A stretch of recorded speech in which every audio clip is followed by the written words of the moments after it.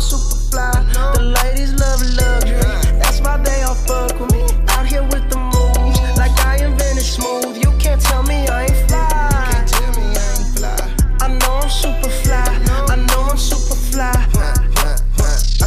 What's up, people? It's your girl, SnkReview. And without further ado, let's get into the review. What's up, people? It's your girl, SnkReview, once again. And I have another sneaker review for you. You already know we stand with the trend, and we got a pair of Nikes. Yes. If you ain't with Nikes, you should really try them out. They really have some good stuff coming out, especially with this Airmax brand.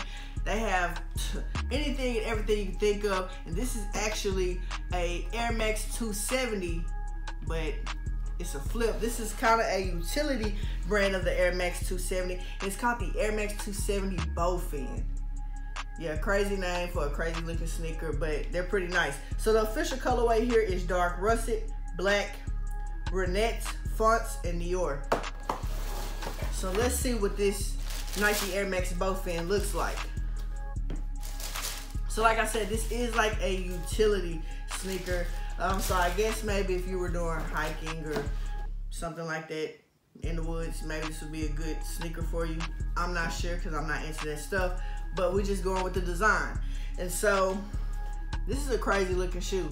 Me personally, I wouldn't wear it, but it's dope. I feel like once it gets on foot, it's gonna look great. So I don't have a nickname for these. I really want to call them like Rainbow or something, or okay, I got it. Water and fire. Lane, probably. Anyways, I'm gonna think of a name. We might just go with water and fire or something like that. But on this shoe, it has the 270 sole, and then it has like a thicker foam here, and then we get the Dior color going around on top of the midsole.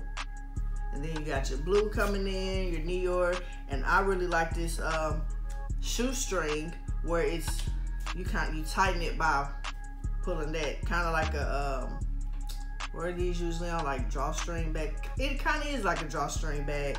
So to untighten it, just do that. And it's a slip-on shoe, so really you really don't have to have this even tightened or loosened.